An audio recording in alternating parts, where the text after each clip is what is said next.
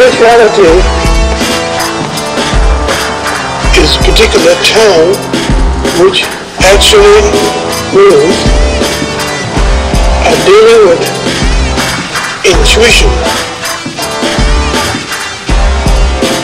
In the theistic tradition, there is notion of clinging into a world.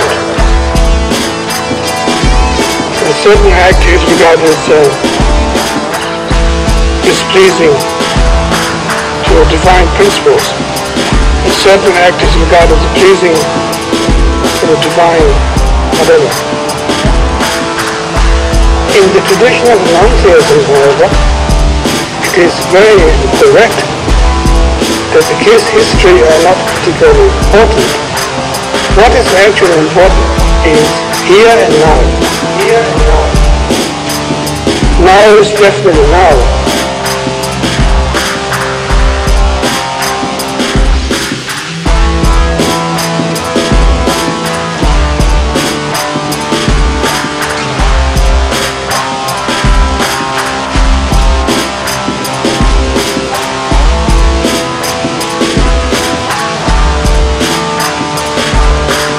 Try to experience what is available there, on the spot.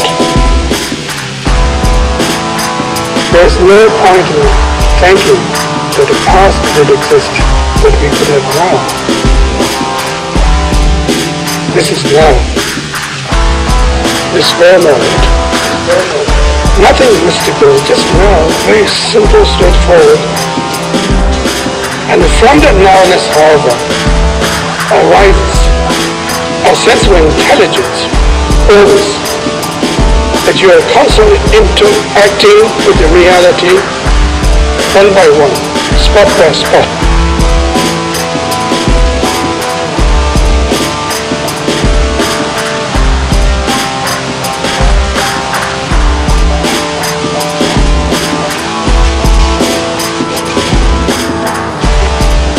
We actually experience a fantastic appreciation of all this.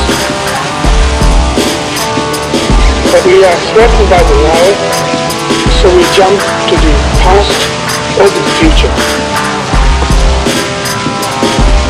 Paying attention to the materials that exist in our life, such rich life that we lead.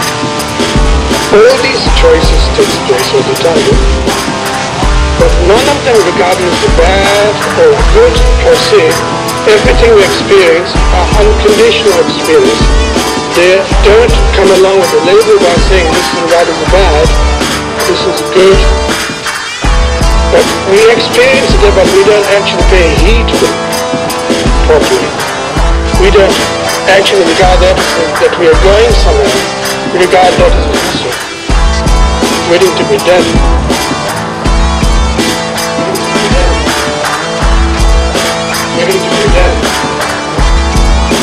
Waiting to be dead.